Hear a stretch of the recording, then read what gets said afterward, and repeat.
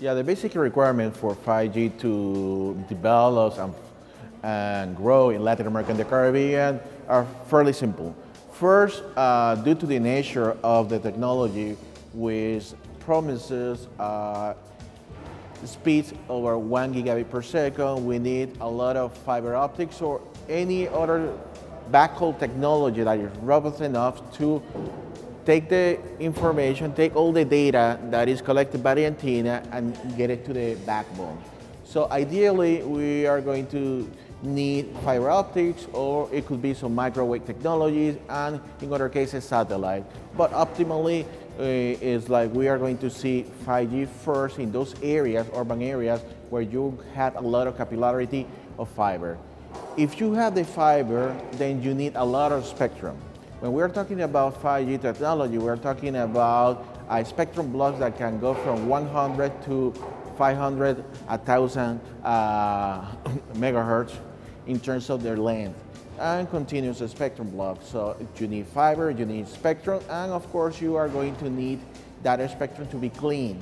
If the government allocates spectrum to a operator, but the operator cannot use it because it's not clean, there's a lot of interference, then you cannot launch the technology. And the third ingredient that you need for 5G once you launch it, because you have a spectrum and you have the backhaul infrastructure in place, for people to use it, you need devices, and you need devices that can work with the network, and you need devices that can run all this application, advanced application that you want people to access through 5G. So we have fiber, spectrum, and devices.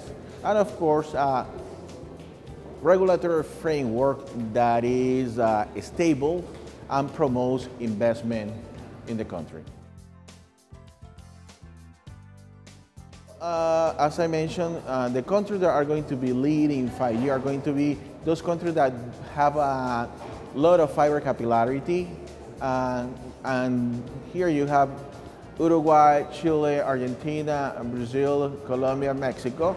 But we are talking about countries that historically are being the first one to launch new mobile technology and that have been conducting trials. I would have to say Uruguay as one of the contenders. I would say Brazil, because Brazil already did trials as well. And also, depending on how spectrum allocation progresses in Argentina, there could be one, and also Mexico. First, in order for 5G to flourish in Latin America, you need certain ingredients to be in place, like fiber, spectrum, devices, but you also need a government that promotes the adoption of new technologies, especially in the part of providing a spectrum that is ready to use. So in that sense, you can have all these new technology with low latency that can help the financial sector, the health industry, and also be able to promote the deployment and adoption of the famous Internet of Things, which you can call it smart cities, smart building, etc., in any country in the region. So 5G will be the tool that will enable the Internet of Things to grow in the region.